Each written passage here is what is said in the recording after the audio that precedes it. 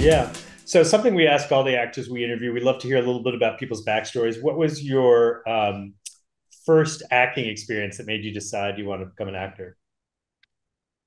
The first thing I ever did of any sort, well, I say that, I mean, but that I guess boils down to Hollywood. Yeah, I was an extra in Teenage Mutant Ninja Turtles in like 98 or Wow, 88. Sorry. that's a way to start. Sam Rockwell and we actually Oh, got to really? know How each other cool. then, way back then.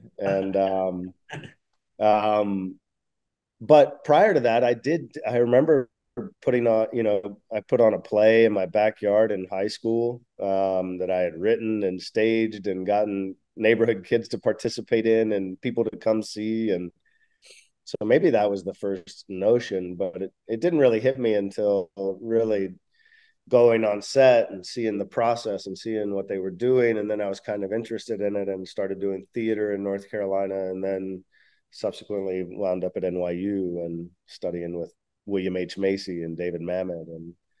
And but yeah, it was that initial, I think just plays, theater, something about seeing plays and that in the now feeling was really interesting to me.